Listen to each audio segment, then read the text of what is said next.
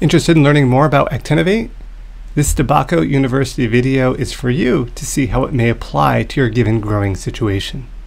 All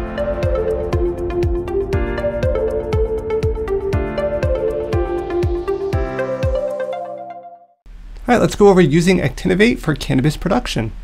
So first off, you should define what Actinovate is, and Actinovate is a biological fungicide with this Streptomyces active ingredient. What is this? This is a naturally occurring soil bacterium that was originally isolated from the roots of linseed plants in England and patented worldwide. It has been shown effectiveness in both indoors and outdoors in a variety of growing situations. We're going to look at some studies specifically looking at this product. So the study here, you can look at it in more detail. This is the evaluation of disease management approaches for powdery mildew on cannabis plants, looking at Actinovate as well as a couple other things if you want to look at the study in more detail. So what are the specifics of this study? Well, powdery mildew on cannabis is caused by a particular fungus. It's a fungus that might be different, so keep in mind that there are different versions of powdery mildew. Even though common name, they're all the same.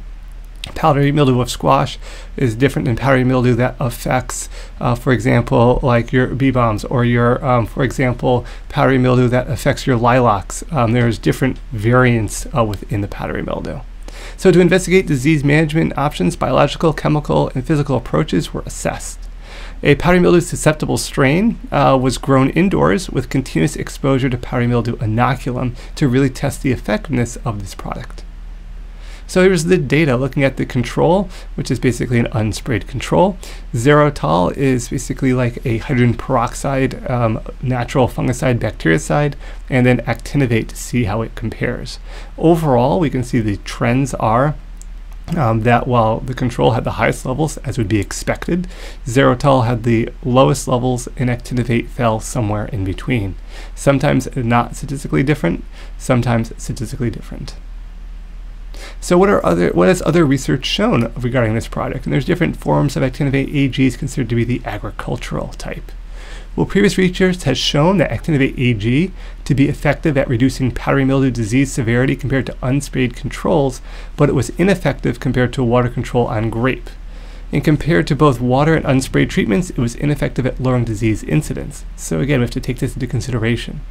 On squash and cantaloupe, Actinovate alone was not found to reduce powdery mildew severity compared to the water control. And the efficacy of Actinovate is most likely due to the antibiotic and kinase production by the Streptomyces, as well as induction of plant defenses following the application. However, in this study, Actinovate did not provide significant disease reduction and is not currently registered as disease control on cannabis within Canada. So Actinovate applied to cannabis for powdery mildew control. However, in the study, Actinovate did not provide significant disease reduction and is not currently registered as disease control in cannabis in Canada. Therefore, its likelihood of being used, or its suggestion to be used, is definitely reduced based on the data as well as the current registration restrictions in given areas. So again, it's important to do this study to determine if the products you're adding are actually worthwhile, are actually able to significantly reduce disease, to prove that they're worth the investment in time to go through and apply them. So look more at specifics of the study. They did look at some other products. They do have the materials and methods listed. So this is just one part of the research to become an educated grower.